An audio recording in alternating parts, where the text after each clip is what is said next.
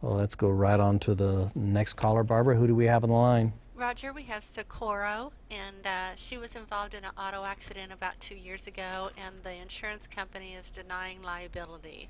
What was that name again? Socorro. Socorro. Uh-huh. All right, thank you, Barbara. Well, let's talk to Socorro. Socorro, this is Roger Reed Miller of Lori on the line. How can I help you? Yeah, well, I was in a car accident about 2 years ago, and the other insurance company is denying the claim for some reason. And my insurance company told me to contact the other insurance company, and as far as I knew, you were not supposed to contact them. No, you can, but tell me what happened in the accident. Well, I was going to a friend's house, and this lady, she was in a hurry to take her daughter to a concert, and she took a left turn right in front of me. And Wow. Well, okay, and so what kind of damages did you sustain as a result of that? well, my truck was killed, and I suffered back injuries. What was the date of your injury accident? What was it? The bike run, November. Well, we're It was coming during up. the bike run 2 years ago. Well, we're coming up on November. This is Yeah. October 30th. You do understand that we have a 2-year statute of limitations, which means you need to make a decision. You need to do something quickly. Okay. How fast were you driving? I was actually doing a little under the speed limit, And what was the speed limit where this accident happened? 30. And I take it this was at an intersection where she turned left in front of you. Yes. Okay.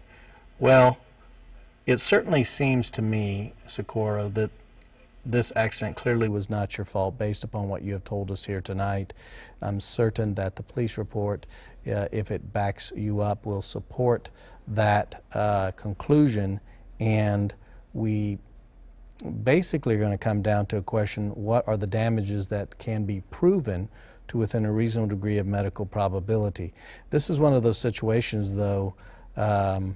Was there any reason that you waited 2 years to make a decision on this one? Well, no, I thought it had been handled.